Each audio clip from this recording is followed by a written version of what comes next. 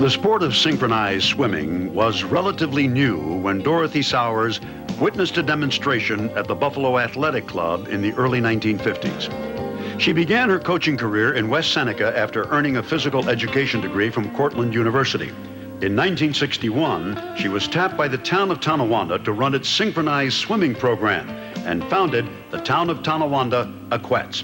Since that time, Sowers has compiled one of the most amazing records in all of local amateur sports.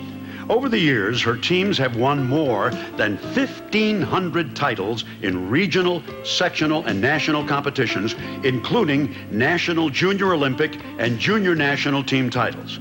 The Aquettes dominated the early years of the Empire State Games, winning every medal in every synchronized swimming event during the first 6 years of the Games. Today, the Tonawanda Aquettes are widely recognized as the best synchronized swimming team in New York State, as well as one of the premier teams on the East Coast. The Aquettes were once described as the embodiment of their coach: tough, competitive, committed.